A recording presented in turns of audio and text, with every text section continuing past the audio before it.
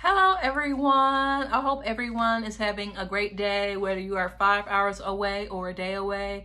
Remember, I love you. Let's get this started. Lizzo and her controversy with showing her ass in a big t-shirt. I don't care. I don't care. It's her body. She can do what she wants. But of course, people on Twitter are in an uproar because they hate fat bodies. And it's as simple as that. They hate fat bodies and they especially hate black women. And what's so funny is the same group of people who are so into black girl magic and doing whatever we want are all of a sudden disgusted when this is a fat black woman doing whatever she wants with her body and her sexuality. And it just shows that people only like black women who are attractive or fit into a certain look.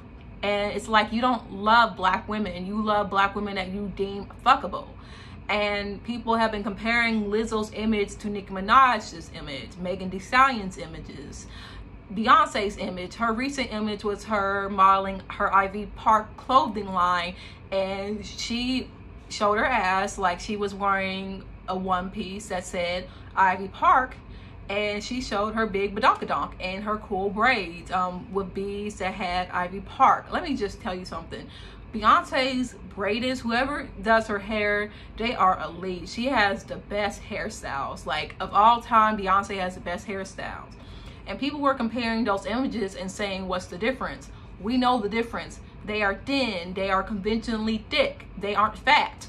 So basically, black men are saying, well, they get my dick hard, so basically it's okay. But if you don't get my dick hard, you don't get to do whatever you want with your body, which is a very rapey thing to say the least. Basically, that you expect women you find attractive to show their bodies, to basically be naked so you can lust after them. And then women who you don't find attractive, they can't do whatever they want. They have to be sexless. They have to be dowdy. And that also applies to rape culture in a way where basically women that you deem unattractive don't have any sexual agency. They can't do what they want. They have to wait for the approval of men for them to decide whether it is okay for them to be sexual or not. And it's the same thing with women who are conventionally attractive, where men expect them to be sexual. Men expect them to do things for them that they may not want to do. And this brings me to my point in the last video where this man kept making comments about how virginal I appeared and that I was innocent, but yeah, he still expected me to have sex with him. He still expected me to dance on him. He still expected me to do things with him just because he found me attractive, just because he wanted me sexually. And that was the whole thing, where there's no such thing as a whore versus hoe dichotomy or whore versus virgin dichotomy, because if men see that you are sexually inexperienced and you've never had sex with a man before, they look at you as territory. They see you as a conquest. They see you as something to sexually violate, to take away that purity that they see in you, just to call you a whore like everyone else. Men put these labels on women just so they can control us. So there is no such thing as a virgin. There is no such thing as a virgin, because when you are a virgin, men expect you to fuck them. When you are a so-called whore, men expect you to fuck them. There's no such thing, okay? They're going to get it regardless of your sexual status, regardless of how many days you wait to have sex. I read this story where this woman was seeing a guy who was in a relationship, and I don't believe that she knew, but she waited for a long time because she wanted to see if he was the right person for her, and he allowed her to wait, and he made her think that he was worth it. And when they finally had sex, he ended up leaving her because he wasn't willing to commit, because he loved his partner so much. Yet he went out of his way to flirt with her, to string her along, to make her think that they could wait to see if he was committed to her or not. But his whole end game was to just fuck her. And that just shows how trash men are, by suggesting that women are only able to do things with their bodies if men say so, if men give them the okay. And that's exactly why Megan Thee Stallion made that comment and said, you want me to be a hoe so bad, but I've only slept with a few men. And I feel like, as problematic as that was, and it was whorephobic, I don't think Megan meant to be whorephobic in a malicious way. She was being whorephobic, but I think what she was saying was, men want you to be a hoe. Men want you to be sexually experienced. Men want you to do things that are sexual because all they think about is fucking you. So it's like they're hoping that Megan, as attractive as she is, as conventional her body type is, they hope that she is a hoe, and they keep saying that she fucks all these men because these men fantasize about fucking her. So it is a projection. And as someone mentioned, her being a thick black woman from the South, it's like they put so much pressure on us to be sexual and to also be pure and angelic at the same time. So I don't really fault Megan for saying that, but I really think that she really needs to evaluate how her comments can be harmful to sex workers, especially when her whole aesthetic is fucking men with money. Her whole aesthetic is men giving her money in exchange for sex. Like that's definitely hoe culture. That's definitely sex work culture. I know a lot of sex workers, and they feel that Megan is very harmful to them in that regard, where she keeps arguing that she's not a hoe, which is a slur for black sex workers, and whore is a slur for sex workers in general. And Megan keeps saying that she's not a hoe. And that'd be like a white person saying, you think because I talk this way that I'm talking like a nigger, you know? And that's essentially what Megan is doing. Like, yes, no one wants to be called a slur, but basically she just does not want to be associated with the idea of what a hoe is. So I want Megan to kind of look at this and say, you know, while I don't want to be degraded for my body, like, this is a real experience for women who are in sex work, and I don't want to try to distance myself from that to further stigmatize those women. But back to the whole Lizzo convos, it's always been this way for Lizzo. Lizzo is a very talented black woman. I think that she's a great singer. I prefer her singing songs more so than her rapping. I listened to Coconut Butter, I believe that was her EP back in 2016, and I wasn't really impressed because I was just expecting a singer, and she was more so rapping than singing, and I was just kind of like, like her raps kind of leave little to desire, but I really do love her voice. And I've always supported her because of her aesthetic and her image and her being an inspiration for fat girls, especially fat black girls. And she's always been body positive. People say that Lizzo doesn't make black music or music for black women. That's not true. Lizzo has always been about pro-blackness. Lizzo has always been about power for black women, especially thick and fat black women.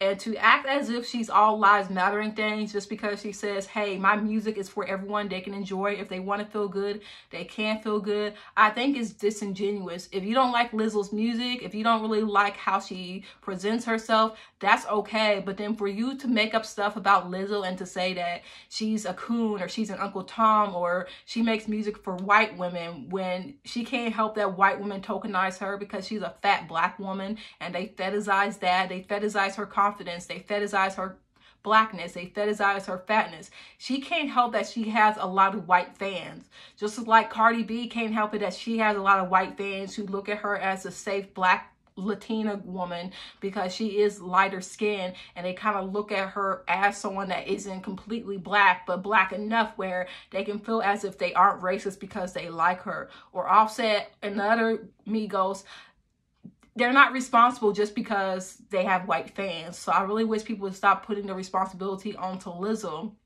That was why when Ari Lennox made that comment about how she makes black music and she couldn't believe that she lost out to a Soul Train Music Award to Lizzo, it kind of came off as shady. And when people were throwing shade at Lizzo in defense of Ari Lennox, Ari sat back and did not say anything. All she did was whine and complain about how people pick on her. And what kind of annoys me about Ari is that her whole aesthetic is that shea butter girl look and act. Like, her album is literally called Shea Butter Baby, right? And it's a great album, but I feel like she plays up this whole I'm a peaceful, nice, Afrocentric girl who doesn't mean any harm. And she has this very soft-spoken voice, and she's itty-bitty, like she's a small girl.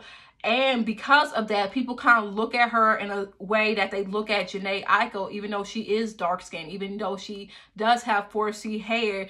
It's kind of like they kind of look at both her and Jhené in a similar way, where it's like, even if they are being shady, even if they are saying some things that are harmful, people look past that because they look at their exterior and they think that they are harmless or nice girls, or they seem like it. And it's not to throw shade at anyone, because I do love Ari Lennox's music. I do love Jhené Aiko's music. I do love Lizzo's music.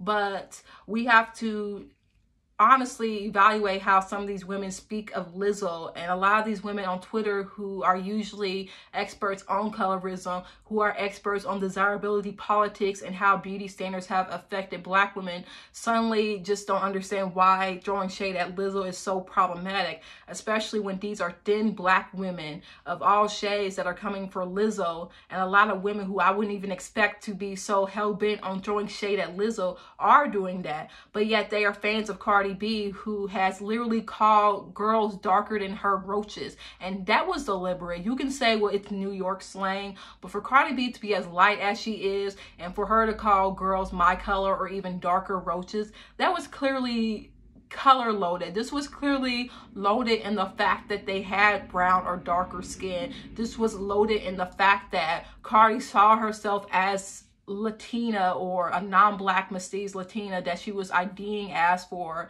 some time, separating herself from other Black women or other Afro-Latinas, and her looking at her very beige skin tone and believing that she was above these other Black women who had a brown or darker complexion to their skin.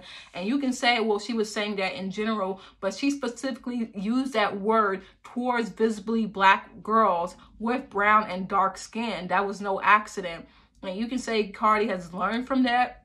But for you to be a Cardi fan and then to suddenly not like Lizzo, but yeah, you're constantly talking about how men don't want you because you're dark skinned, or because you have 4C hair, or because you are a visibly Black woman, that just shows that you only care about male gaze and their desirability, because you can't even stand up for fat women like Lizzo, because you have an issue that she's more popular than your faves, and you don't see that as possible because she is fat, and you expect her to be in the background and to be singing sad R&B songs as if she were Kelly Price. And I enjoy Kelly Price's music, but I'm calling it what it is.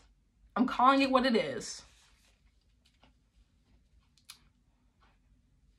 But that's what I have for today. I hope everyone has a great day.